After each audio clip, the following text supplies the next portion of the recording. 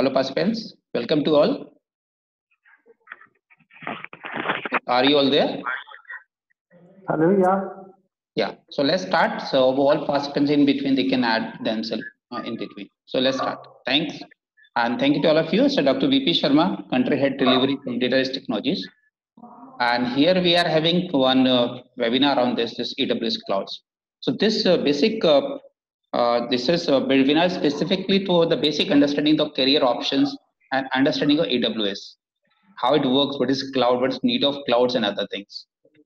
So let's start.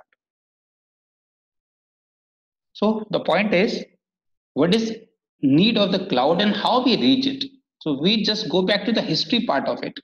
So if you just go back for some of the things, point is, if just take an example of yourself. Today we have a lot of data and we manage the data, and thing is what we need to manage the data. So we're starting from the term data. You may have heard about the terminologies like data is the today's crud oil. You may have heard of some of the names or some of the people. So here is the point. To store your files, you need some storage that is generally called hard disk. To manage your records, you need some RDBMS systems like Oracle.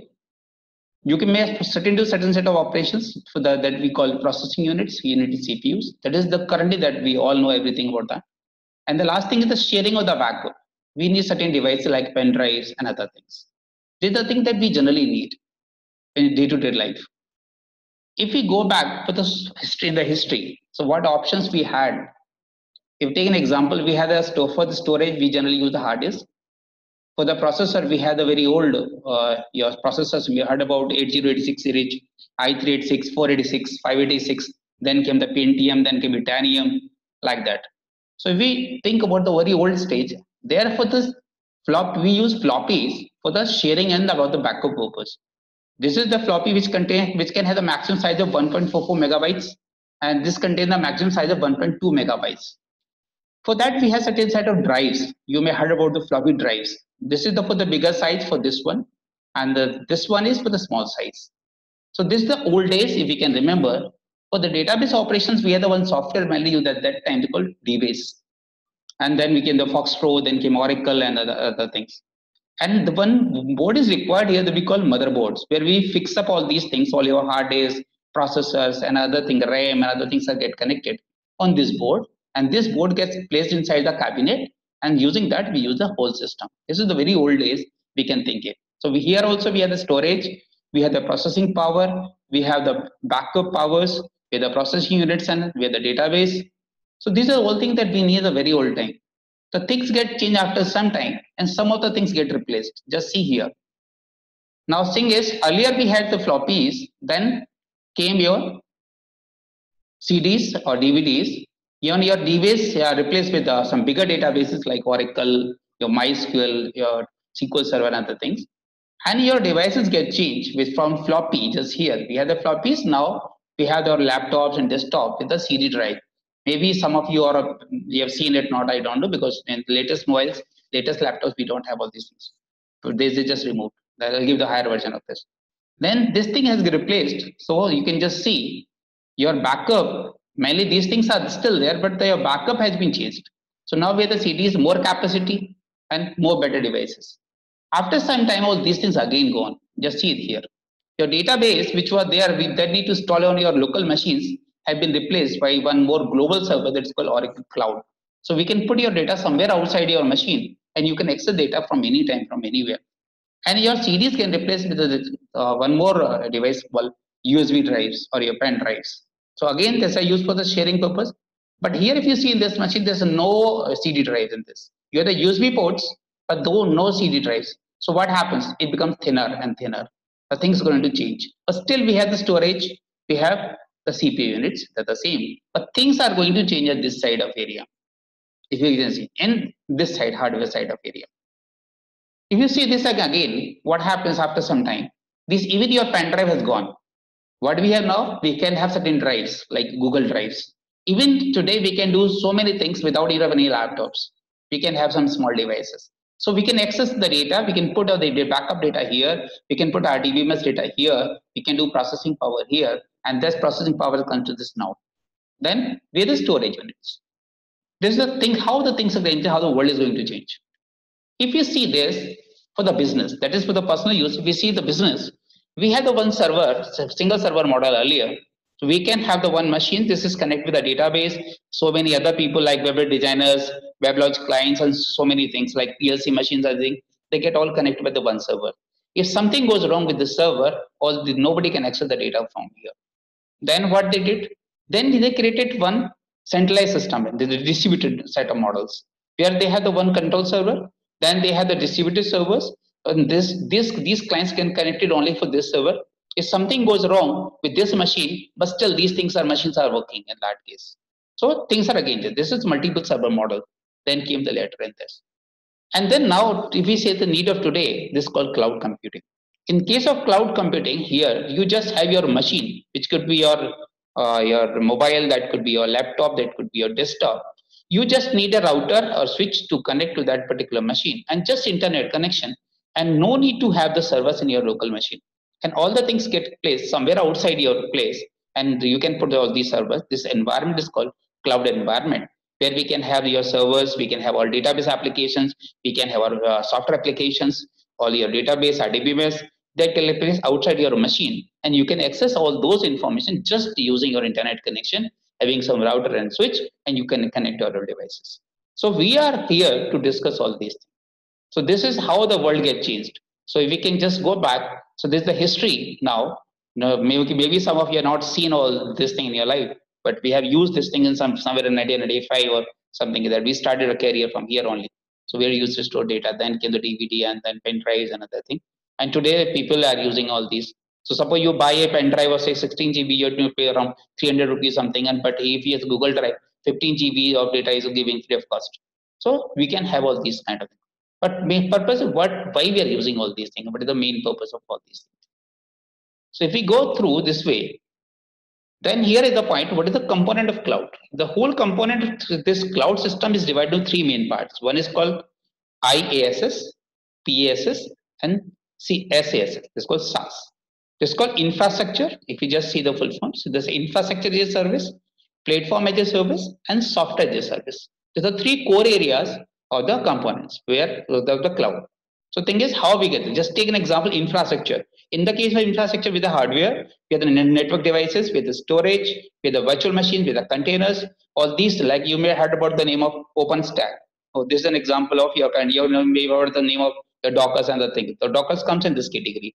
So the platform as a service. There are the GitHub, Kubernetes, Docker. They're all different deployment platforms where we can deploy other things. We call them PaaS, platform as a service. Then there are so many softwares we can directly access, like billing softwares. We can use it. There's so many things, softwares like you can. If you take an example, I'll show you some of the software that you can use directly. Like suppose you want to use the Oracle, there's no need to install Oracle on your machine. You can directly access from the remote servers. There's so many softwares are available online. There's no need to download and install on your local machines.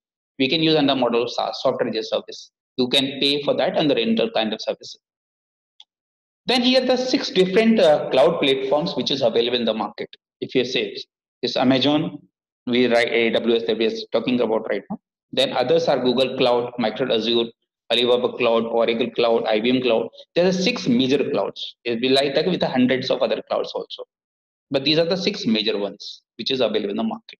But point is who is the leader and how we can find it out. Who is the leader and how they are working in the best in the market. So this is the Gartner Magic Quadrant. Maybe you have heard about this is Gartner Incorporation, who does all this kind of research and things. This is a research published in July 2019. This is the latest one. It's the last report they have published. If you see this report, it has only 6 best services they have taken. And if you see here this quadrant, this is niche players, visionaries, and challenges and the leaders. If you see the list of leaders, here it comes your Amazon. Then comes your Microsoft Azure, then comes your Google Cloud, GC, we say, and then comes Alibaba, Oracle, and IBM. So they are just coming to this area, but they are the 3 leaders which are in the market. So if you do if you have knowledge of these 3 clouds, and you go to the market with their certifications, their knowledge, then you get the good market and good client career you can have it. So this is the one of the things that everybody must be knowing. So there are 6 major clouds that we have, and this Amazon is the leader in that. Then comes what is the different major components of AWS? Because here we are talking about today AWS. This is understanding the of this. AWS has many components, but there are 3 core components we are talking about. One is called Amazon S3. S3 stands for, because these are different names, EC2, RDS, they have the names, but they are actually very simple abbreviations. Like S3 stands for Simple Storage Service. This is used for sharing and backup. So whatever role your pen drive does, so the same role is done by this thing S3. This is for the storage and backup. You can do the online storage. So this is the combination of your hard disk and the pen drive both. The thing point is that. So EC2 stands for Elastic Computer Cloud. So this is again your computer system, but this is on the cloud. The second thing is this is elastic. Elastic means suppose if you have a computer at your home which contains 8 GB of RAM, and you want to run certain program or certain game which requires 32 GB of RAM, then how will you do? You need to make a change. But this cloud is elastic. That means if you want to increase your RAM, anytime you can increase it. You want to decrease it, you can decrease it. Suppose today you have the requirement 32 GB, you can ask for 32 GB. Tomorrow, if you have the requirement 2 GB only, you can reduce it to 2 GB. That's why we call elastic. So this kind of processing power you can achieve using EC2. So this is what we call elastic computer cloud or EC2. Third is called Amazon RDS. The RDS stands for Relational Database Service. So whenever this is just like Oracle, your MySQL, where we need the relational data. So this is for the record management. The 3 core services we have here, S3, EC2, and RDS. So this is for the database, data sharing and backups. This is for the processing, this is for record management. Second thing, one more thing is the cloud infrastructure use the concept of virtualization, where same servers can be allocated to multiple businesses. Take an example. Suppose we have the thousands of machines, thousands of CPUs. They are not used by only single business. These systems get divided to the different companies. Maybe your Netflix, maybe Facebook, or some other company. We call them virtual private clouds or VPCs. So the whole system, whole infrastructure is divided for the different vendors or different businesses. We call them such thing as called virtual private clouds or VPCs. So this is the overall architecture. You can have an idea. So this is AWS Cloud Basic Architecture. So this is suppose this is overall AWS model. In this way, the VPCs, this VPC could be different for different companies, but they can have the same database here. The one goes database S3, or this is for the storage. And this is EC2 and this is RDS. This is how the things get connected. So whenever processor want to do something, some kind of processing, the data taken from S3. This contains all your images, videos, and other kind of files. This is basically file system. So you want to store your relational data, your records, you manage over in RDS, and the processing power is done by EC2. So here is I have written certain of the things. So Amazon S3 uses for store your files like images and videos. Take an example, your say Netflix. I've taken the use case of Netflix. They use a lot of images and videos and do the live streaming. And here the whole case in this. Amazon EC2 is used to provide the computing power. This is for this was like a CPU. You can think of like a CPU. Amazon RDS uses to store relational data or the records. So this is the whole thing that we discussed earlier. So if you compare the things that you had, so just go to the first part of it, then now you can understand this. So this storage and this pen drive is done by S3. This is your EC2 that we're using, and the relational data that we had, the Oracle Cloud, you can think of, or DBase or database with your relational database that is handled by RDS. So this is the comparison that you can do just for your idea. So this is your RDS for your data is a kind of database, relational database. This is for your computing power. These are the full form. I think that you get it now. This is Elastic Computer Cloud. This is Simple Storage Service, Relational Database Service, and we have the one called Virtual Private Clouds. So different companies will have the different VPCs. There are core features of clouds. One is called high availability. This is why we are using clouds.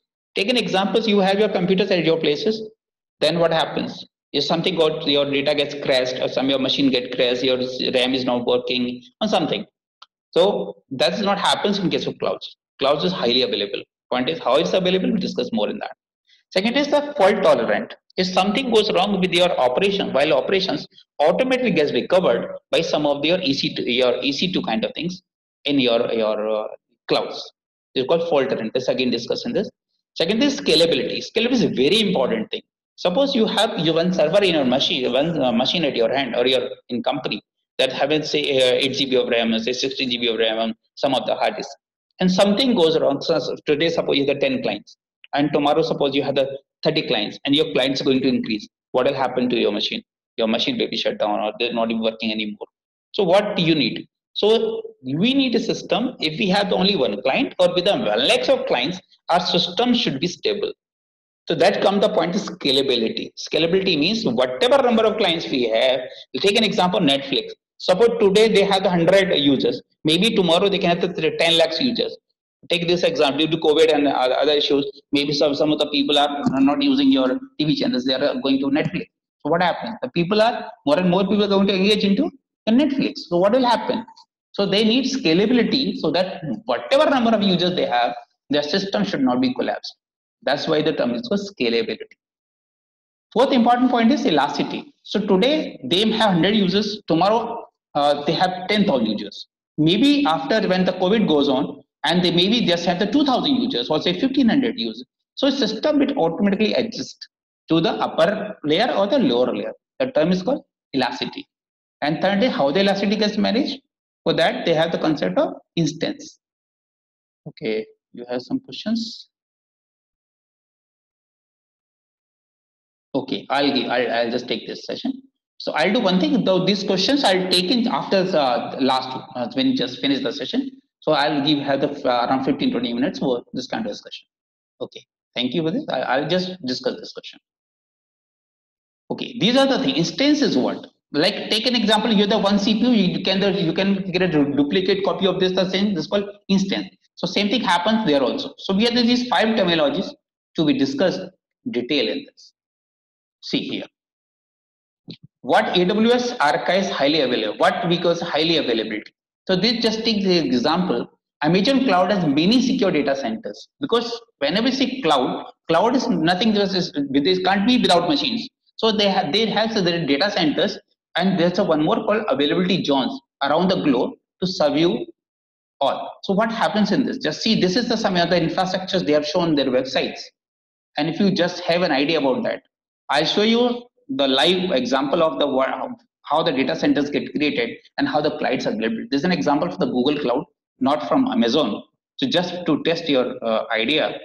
So it's a 5 minutes video. You can just have an idea how the things get work. Just see this. A data center is the brains of the internet, the engine of the internet. It is a giant building with a lot of power, a lot of cooling, and a lot of computers. It's row upon row upon row of machines, all working together to provide the services that make Google function. I love building and operating data centers. I'm Joe Cava, Vice President of Data Centers at Google. I'm responsible for managing the teams globally that design, build, and operate Google's data centers. We're also responsible for the environmental health and safety, sustainability, and carbon offsets for our data centers. This data center here in South Carolina is one node in a larger network of data centers all over the world. Of all the employees at Google, a very, very small percentage of those employees are authorized to even enter a data center campus. The men and women that run these data centers and keep them up 24 hours a day, 7 days a week, they are incredibly passionate about what they're doing. In layman's terms, what do I do here?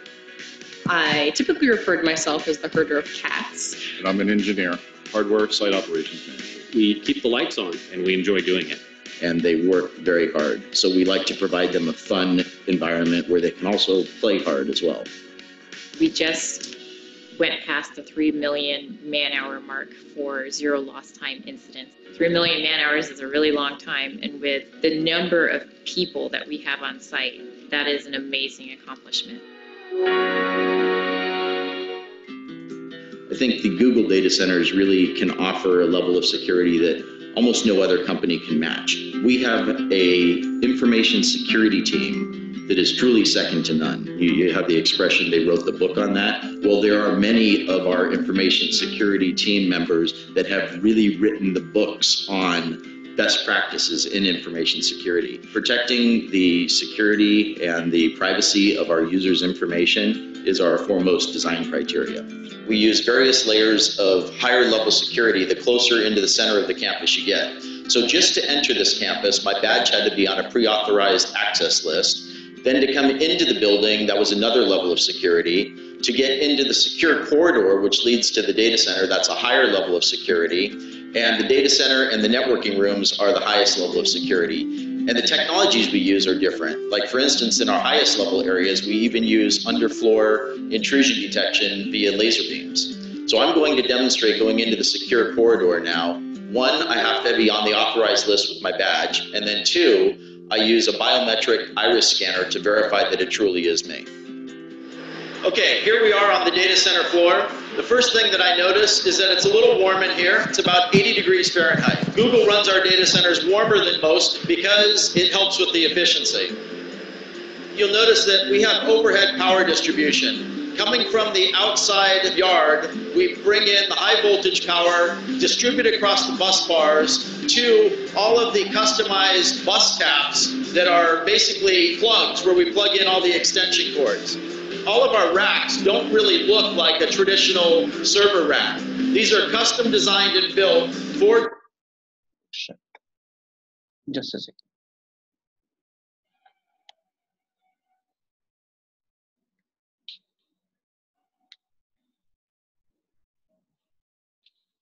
A data center process for managing those drives from the time that they're checked out to the server till they're brought to an ultra secure cage where they're erased and crushed if necessary. So any drive that can't be verified as 100% clean, we crush it first, and then we take it to an industrial wood chipper where it's shredded into these little pieces like this. In the time that I've been at Google for almost 6.5 years now, we have changed our cooling technologies at least 5 times.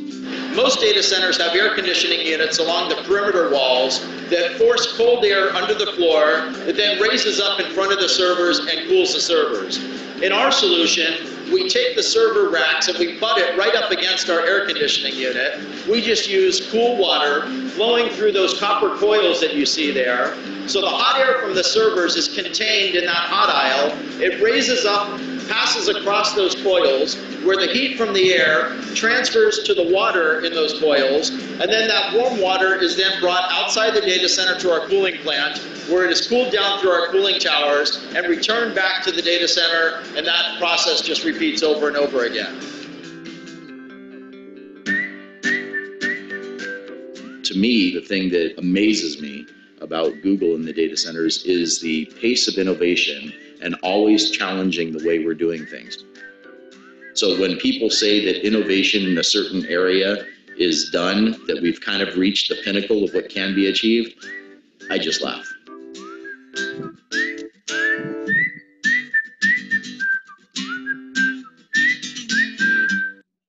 So this was just an idea.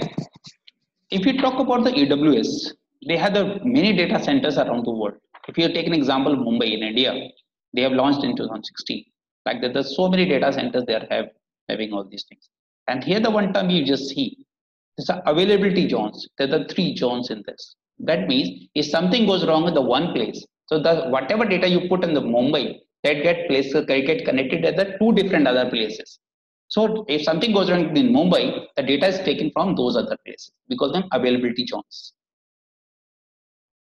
If you talk about your best 10 customers for AWS, you can see the list. This is just today I've taken this. This is Netflix. They're doing the business of something, say $19 million with, they're just paying to AWS. The Twitch, LinkedIn, Facebook, Turner, BBC, Bedu, ESPN. These are some of the customers of your AWS. So Netflix, you can see this is one of the top customers. So that are taking the case study of Netflix. Take this example.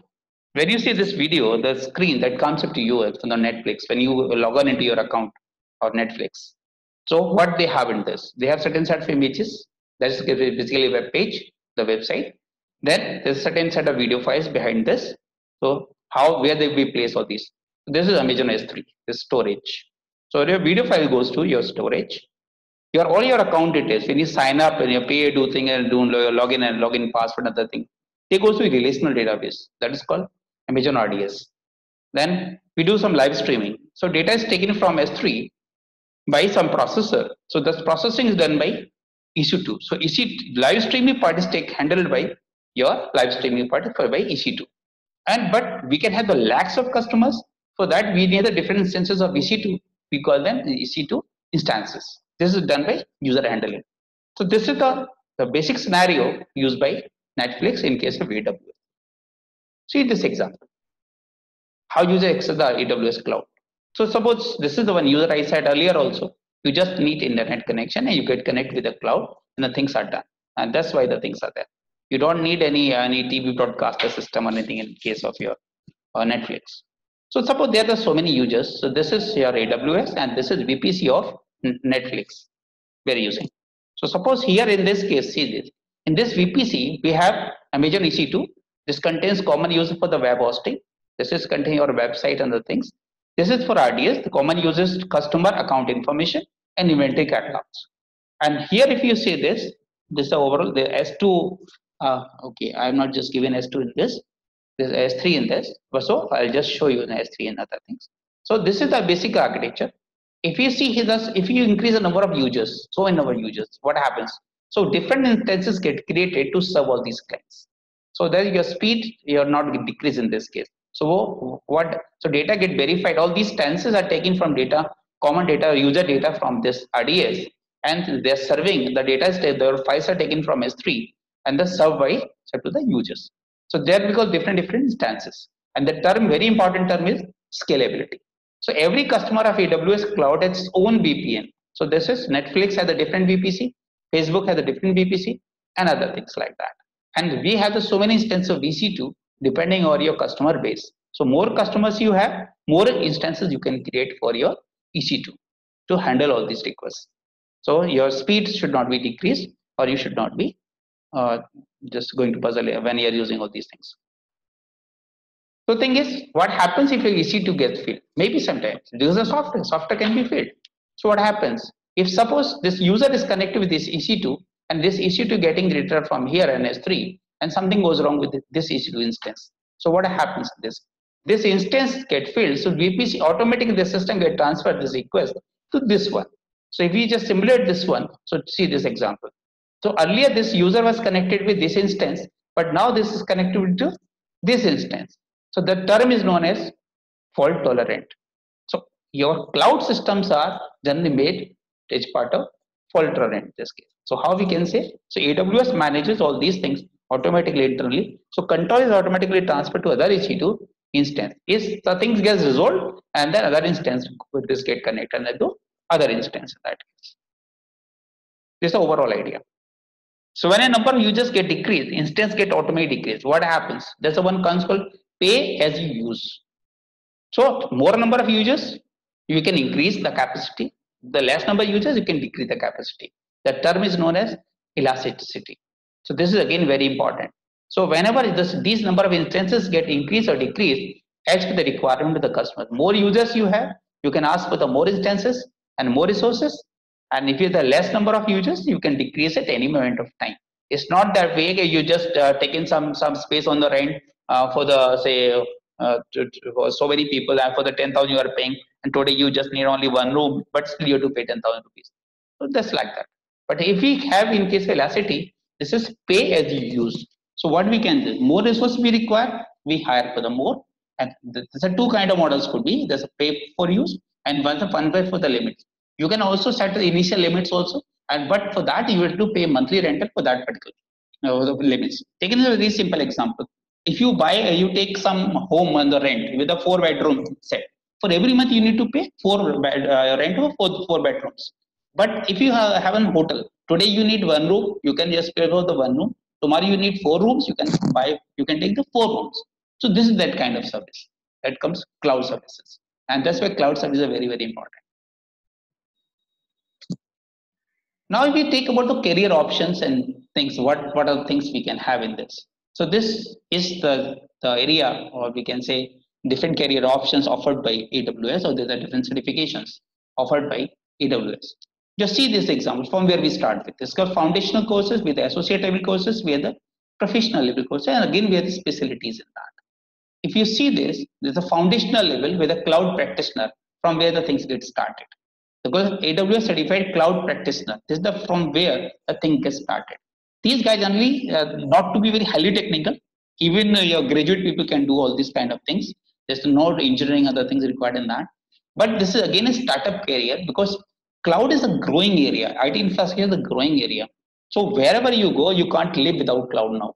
If you take an exam daily or like, so what your images go, you go to Google Cloud and the things get, without cloud, you can't live today. So the cloud is going to day by day, increase day by day. So whatever devices you are having, you may have about the Internet of Things, IoT. So this IoT devices are sending data so much.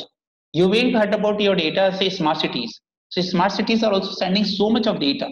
So in that case, what will do? You need clouds. Without cloud, you can't handle that data which is coming from your IoT devices.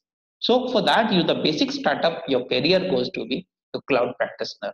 This is the smallest foundational certification that your AWS offers. Then you can go to more better one, this is called associate level. And here again, 3 ones, like if you just see this, solution architect associate, then we have the SysOps.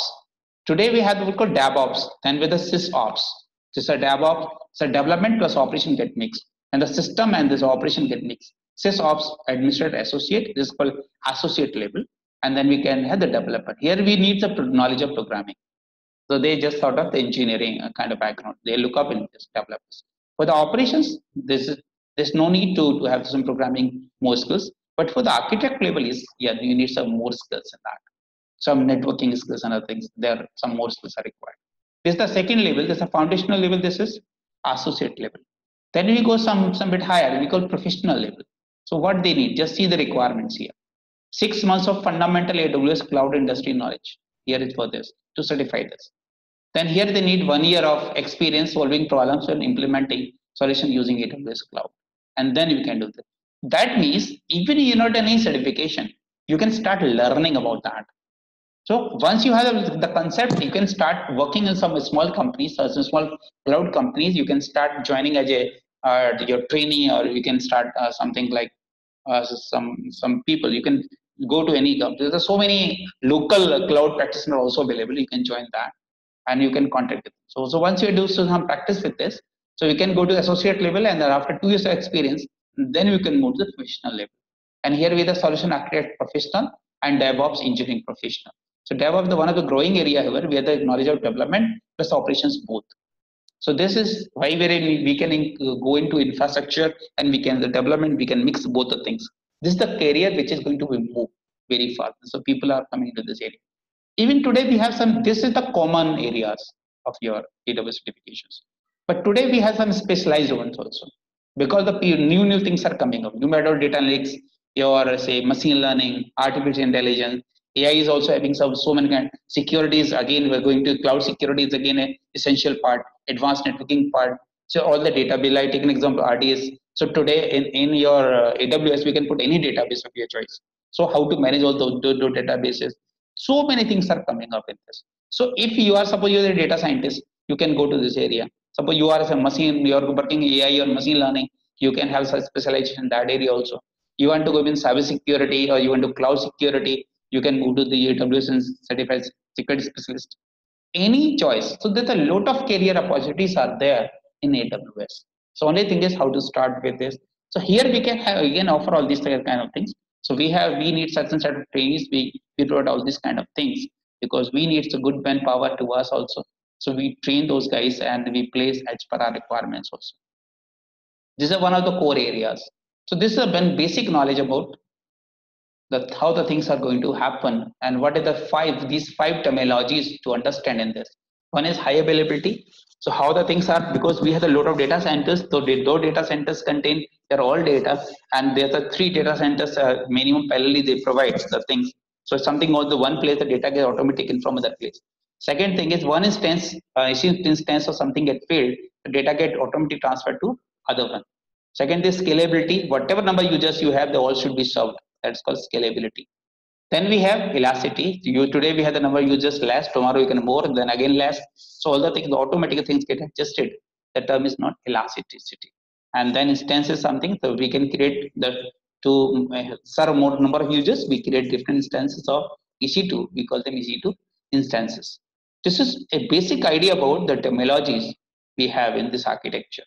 So this is AWS, then VPC, the VPC with EC2, RDC, and S3. This is a basic architecture or basic understanding of AWS clouds. So we must be knowing what is need of cloud, from where we get started. So if we go the very old days, here are the things that we need. So we need file system, we need records, we need to do certain operations, then we need to share and backup.